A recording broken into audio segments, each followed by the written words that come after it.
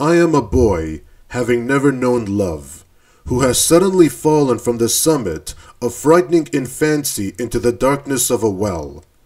Dark, watery hands choke my delicate neck. Innumerable needles of cold push into me, killing my heart, wet as a fish. Inside, each organ swells like a flower, as I move horizontally below the earth, along the surface of the water.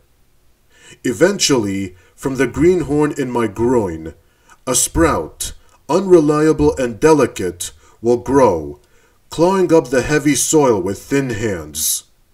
One day, like a pallid face, its tree will rustle under the painful light, for I desire as much space inside me for light as space for shadow.